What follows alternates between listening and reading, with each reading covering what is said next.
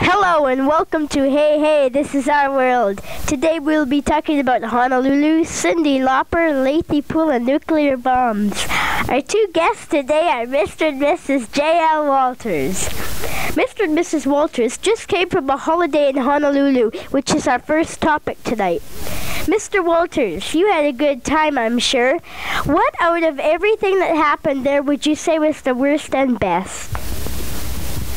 The worst and best. Oh, well, there's so many nice things. I can't say one was better than the other. There's lots of wonderful things. It's such a beautiful climate. The sun's shining all the time. You've got beautiful beaches to wander around on. And, well, I don't need to say anything more about that. You just have to be there to enjoy it all. Surfing and swimming and sailing. So and there the is worst that part, I don't know. We didn't have anything very serious. Maybe getting soaking wet in the rain. Mrs. Walters, you had a good time, I'm sure also. What out of everything that happened there would you say was the worst and best? Well, there's no worst about Hawaii, and particularly Honolulu and Waikiki.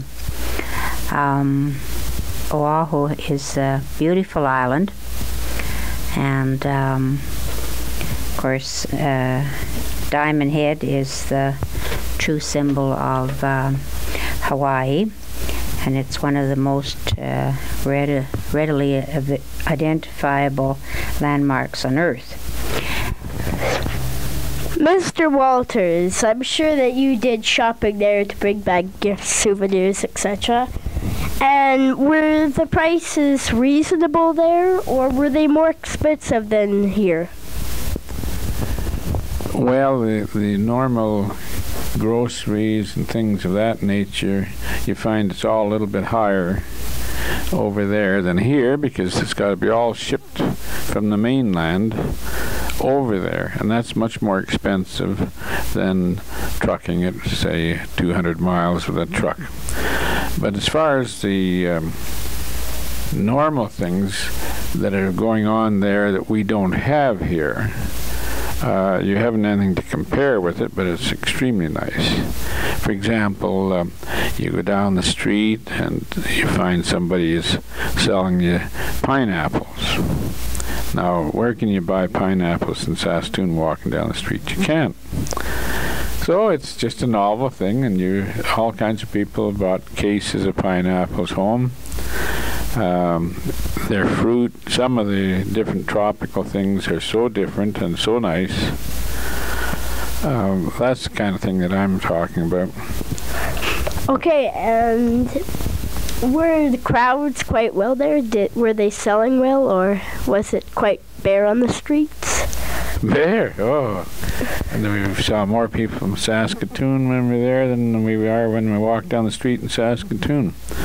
The crowds were so huge that the hotels were sold out. If you came over there, were able to get over there in a flight, with just a flight, and you tried to get there to get a room, you couldn't get one. And for example, one night there was a storm in Japan, and there was two great big 747 jets of Japanese flying back to Japan, and the flights were canceled, so they had to stay in Waikiki. And you know what happened? There was nowhere for them to sleep, so the hotels took bed sheets and hung them up in rows in the ballroom of a big dance floor, and that's where those people had to sleep, on mattresses on the floor. Imagine two airplanes load like that. Then at the same time, the hotels wanted a room so bad that they offered to pay anybody that would move out ahead of time $250 a day for the room, and they might have paid $40 for the room, $50, whatever, $75 or $100 a day, and here they were going to give them $250 just so they'd move out. And that was just to help all the people that were just coming there, and they want to accommodate them. How long were you there? Just about a month. And where did you stay? Oh, we stayed at the Reef Towers. That's just on the lower end of Lure Street, just a couple of doors away from one of the oldest hotels down there, which they have just rebuilt, and just a beautiful place. And to give you an idea, I was just mentioning about prices. The executive suite there rents for $1,000 a night. And they're 75% booked up. So even that expensive room, they're almost running short of them. You came back this morning, and you left last night. So about how many hours did it take you to fly here? Oh, I didn't try to keep track.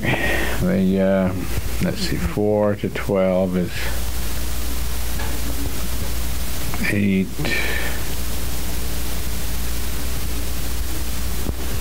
Well, it might be about a 12-hour flight, 11 hours. Would you describe to us your view of Honolulu? Honolulu or Waikiki? They're two different places. Well, everybody always says Honolulu and Waikiki in Hawaii, and they normally don't know. Hawaii has several islands, and they're all different names.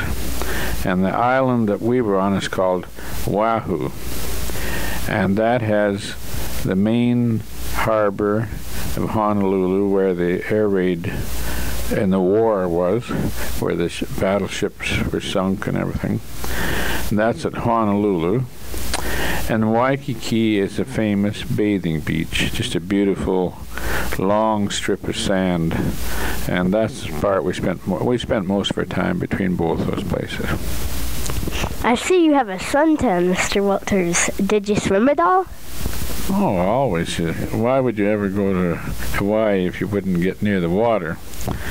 And of course, the main fun of all is going and sunbathing on the beaches.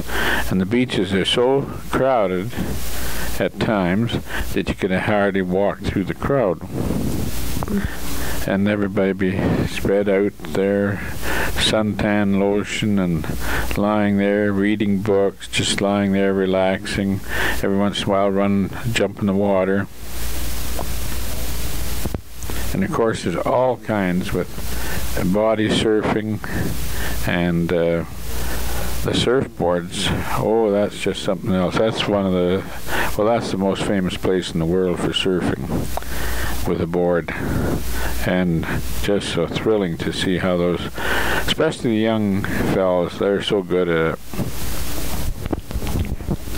Mrs. Walters, would you tell us a bit of facts or history about Honolulu?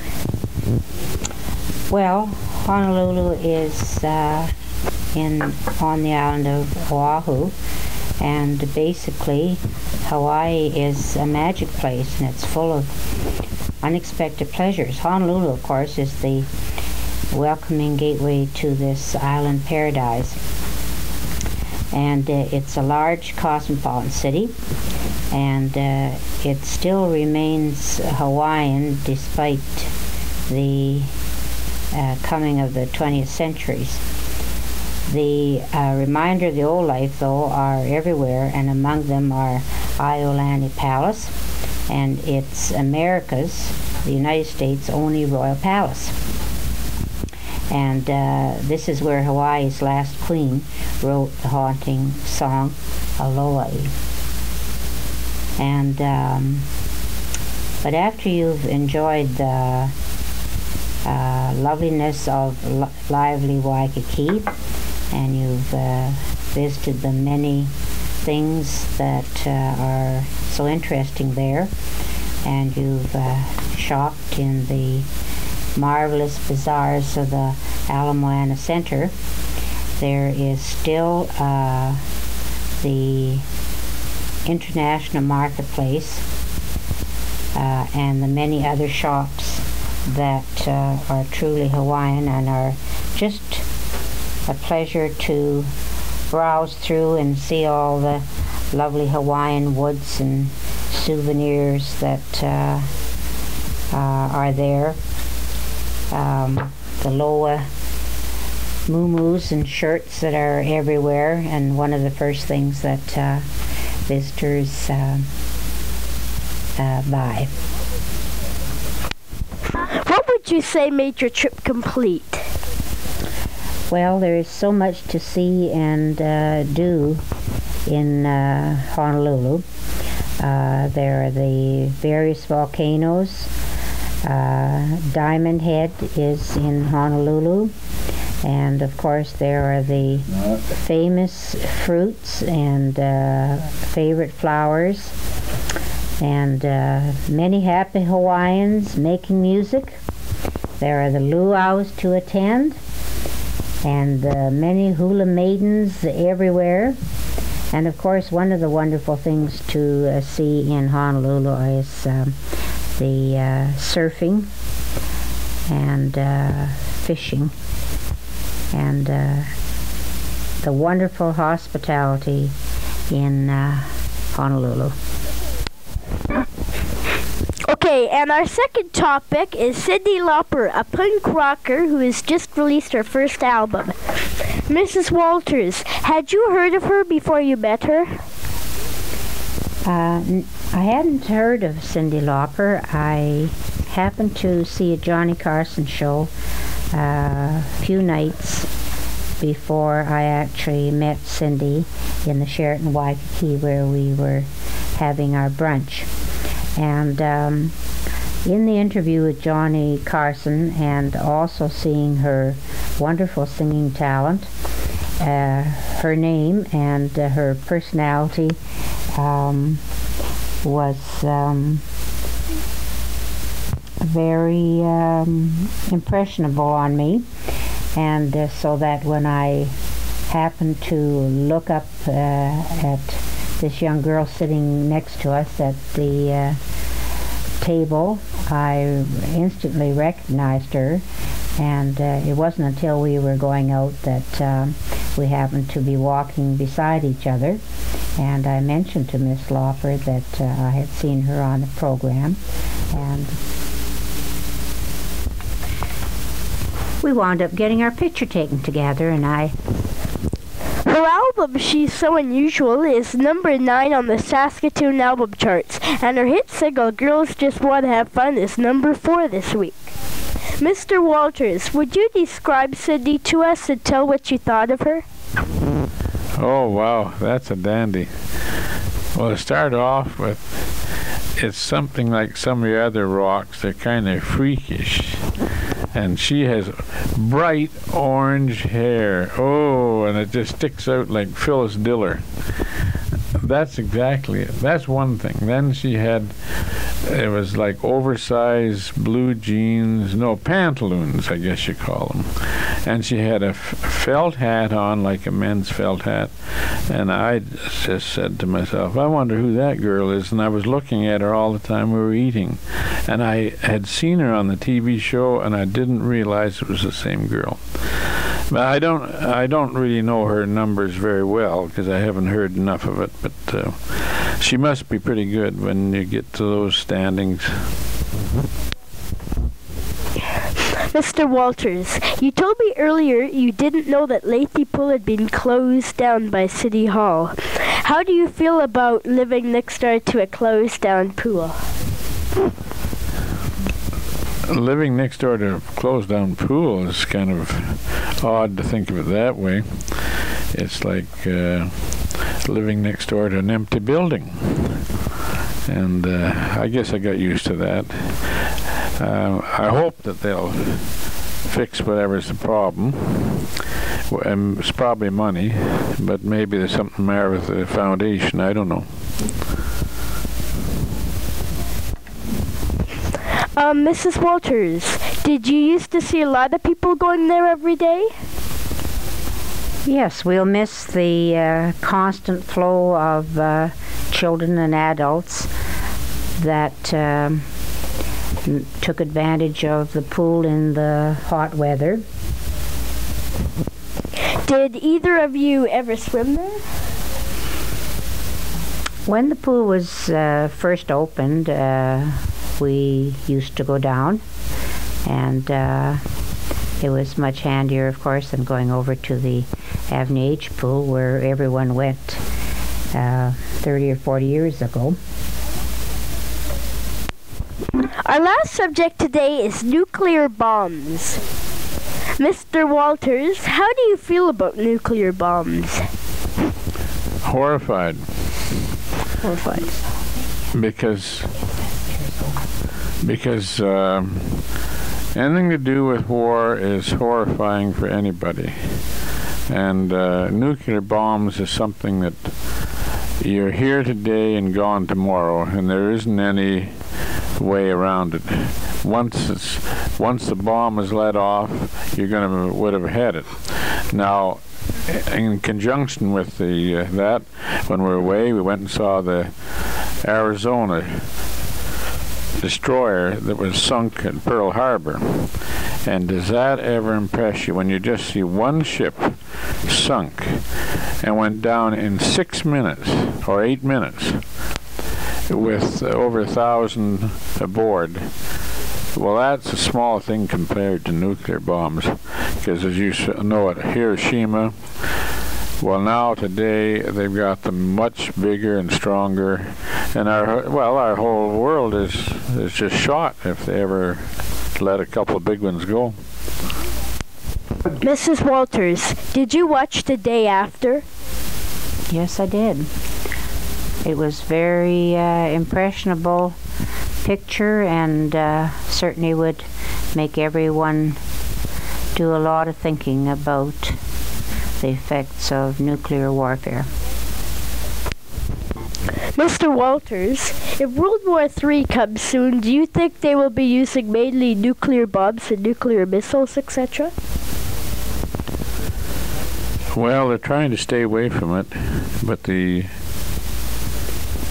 just a chance that something may happen at some time. That's why everybody is so much against nuclear warfare, because they are so powerful that virtually we could wipe ourselves off the earth with the wrong steps being taken to use them.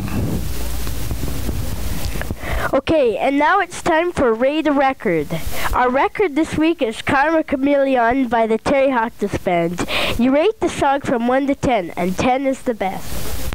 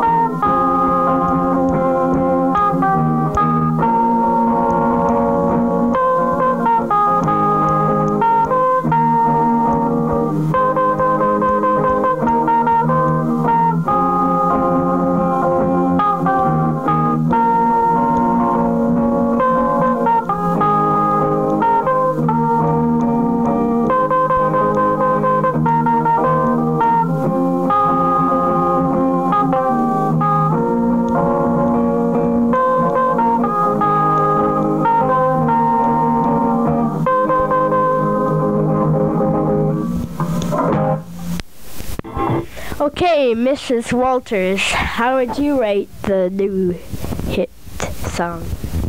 For that wonderful addition, so original and so well played, I would rate it 9.5. And you, Mr. Walters?